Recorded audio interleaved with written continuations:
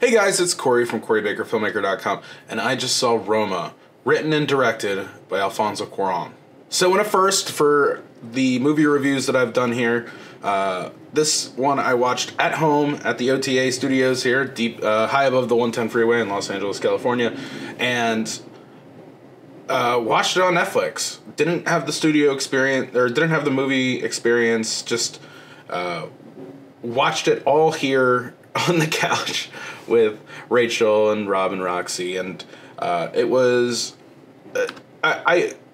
while I probably would have preferred to see it in the theater because it's so epic and grand and sensational, it played fine on Netflix and was actually pretty good for me because it's 2.5 hour long movie, so being able to like an hour and a half in, hour 20 minutes in, just taking a little break, walking away from the whole thing, and sort of letting the palate cleanse a little bit before the second half of the movie was actually really good for me.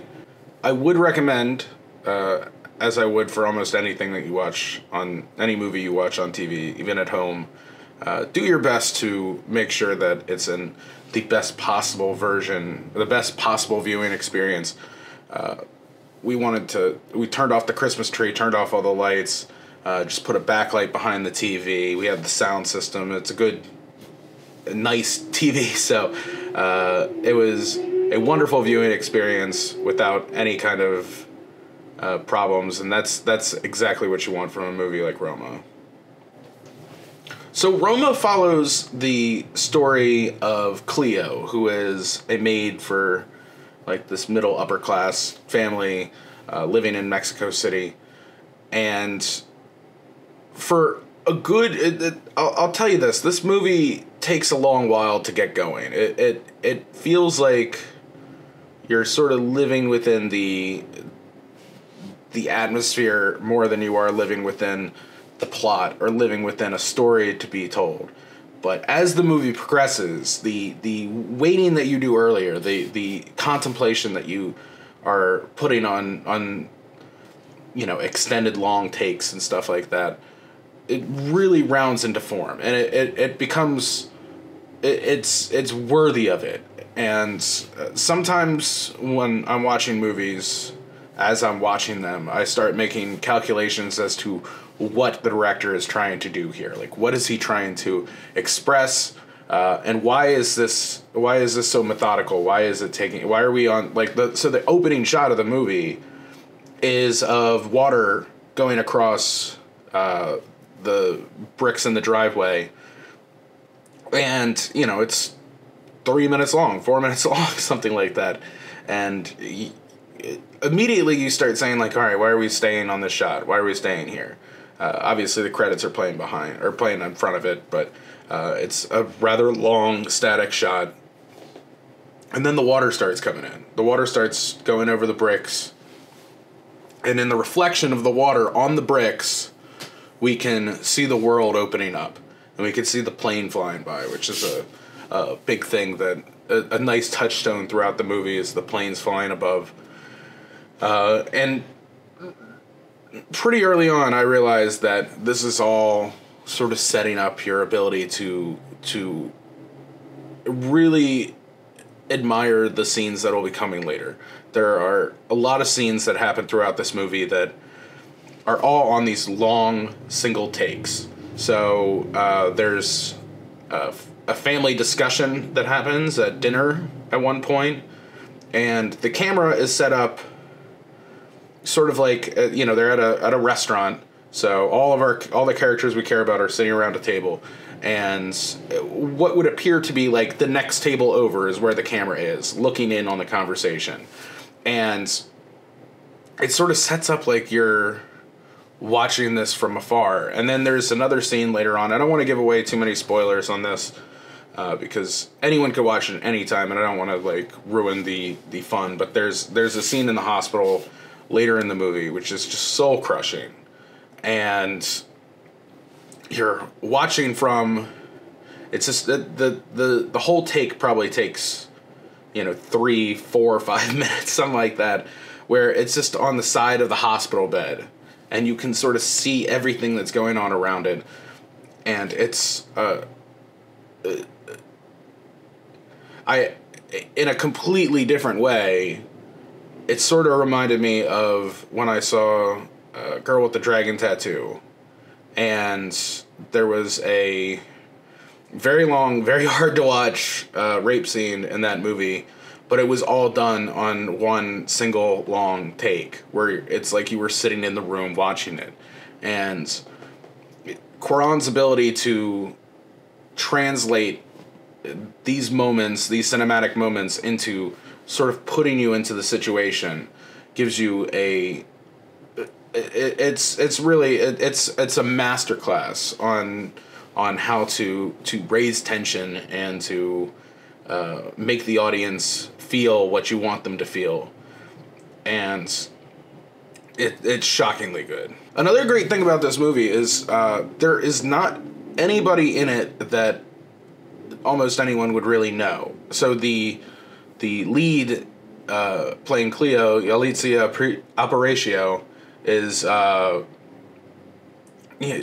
she's never done anything before. She has no credits on iMdb other than Roma, but she does a masterful job.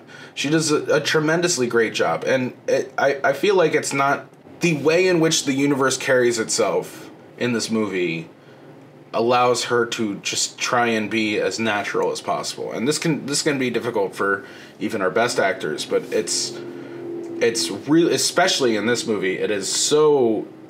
She just seems like it feels like a documentary. We're just watching this story play out. Like we just happen to have cameras running in this mid-70s Mexico City. And I can't imagine that the SAG Awards or the Academy are going to nominate her or give her an award, because that would be kind of offensive to all the trained actors who have put in amazing performances this year. But she was on a level all by herself, and as a first timer, it was just incredibly well done. And it really, I think, if anything, the whole of Roma speaks to what an incredible filmmaker Cuarón is from start to end, because every little bit of it is masterful. He shot this movie himself, so he was his own DP on this one, as well as writing and directing it and editing it. So it was it was the full Monty for the filmmaker. But it was so, like, every little bit just has his touches on it. The production design is incredible.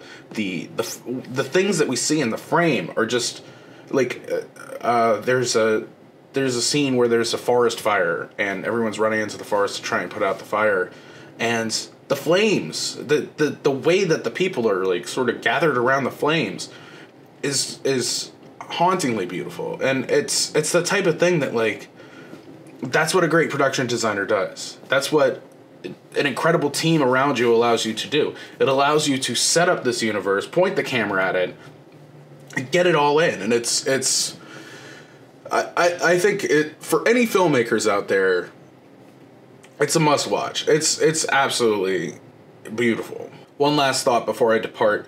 So this story is deeply personal to Cuarón.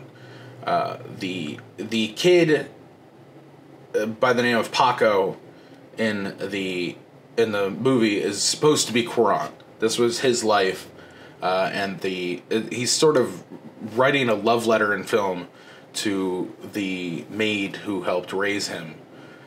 And by putting it in her perspective as opposed to his, you get to sort of get this whole complete picture of how thankless and how incredible her life was, even though she never really gets at no point in the movie does she get the fulfillment of it all. Like, if we would have put this movie from the perspective of Paco looking up on it, I think it would have been a completely different film. Staying with Cleo and staying on her reactions is everything. And it's one could say that the the story, the plot might be lacking a little bit, but it's the type of film that once you let it... I didn't record this right away, so we watched it on Saturday.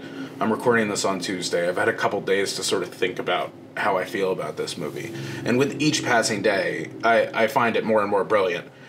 And the choices that were made along the way are incredible. And even though there isn't it's not, filled with car chases and shootouts and everything like that, it just speaks so poignantly to how Cuaron feels about this woman and the sacrifices she made so that him and his family could live a better life. And it's like being able to read people's love letters. It's so touching. Donde está leaderboard? This is the first time since doing these reviews that I have watched a movie at home. So, right up there, home, Netflix.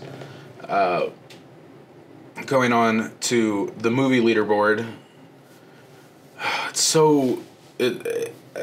I love this movie. I really do. All around are just all-star performances by not just the cast, but the crew. And Cuaron specifically. It's so hard to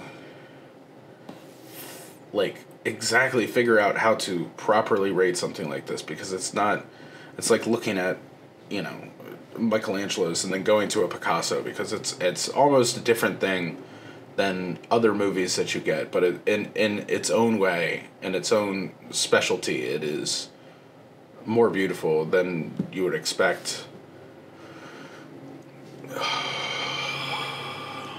So, for Roma, I give an 8.8. It'll be number 2 on the leaderboard now. And really, it's an incredible piece. I recommend that everyone see it. If you're a filmmaker, though, especially, you have to just see what he did with this. It's a masterpiece by Cuaron. And sometimes when you could see that this is sort of like a passion project for him, and that he is coming from a very particular place with it. And sometimes when you give filmmakers just too much leeway to be able to create, it can be difficult. Sometimes you need a daddy to string it in a little bit, just to make it right. But then in this one, he's in a class all by himself, and is an absolute must-see. Anyway, that's it for me. If you want more of me, you can go to my website, CoryBakerFilmmaker.com, Facebook.com/CoryBakerFilm, @LegendCB5 on Twitter and Instagram. Like I had said in the last review, I will be home for the Christmas holidays. I will be absolutely trying to see some movies while I'm home and do some reviews on them. Whether or not they will post this coming Thursday prior to New Year's Eve is questionable, but there will be new movies, new theaters, a whole bunch of great stuff for you to enjoy starting in 2019.